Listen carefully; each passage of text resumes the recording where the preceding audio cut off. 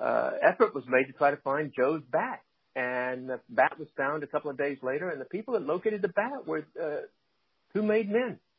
I mean, who knows whose legs were broken and how they went about doing it, but they recovered Joe's bat. They got it back.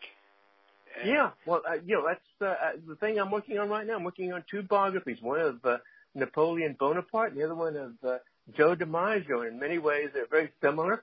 The one on DiMaggio is more about this particular aspect, his Italian and as the hero of Italian Americans at that time, and even to this day.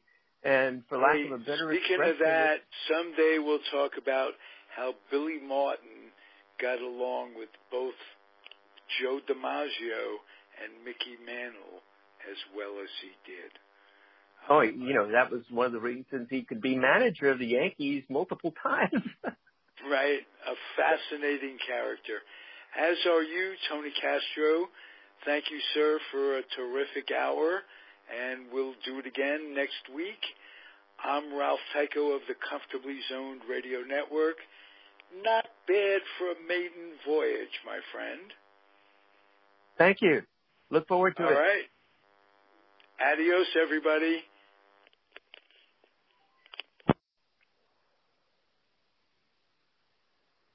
Ralph, are you there? God, I don't know.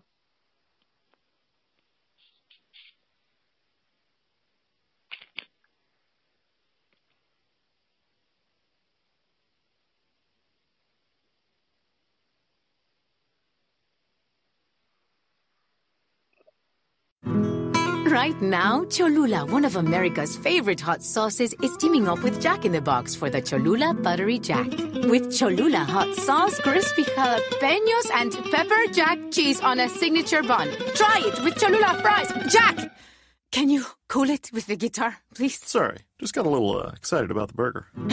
Try the Cholula Buttery Jack from Jack in the Box. Part of the Buttery Jack family. Limited time only at participating restaurants. Unbelievable. I'm done.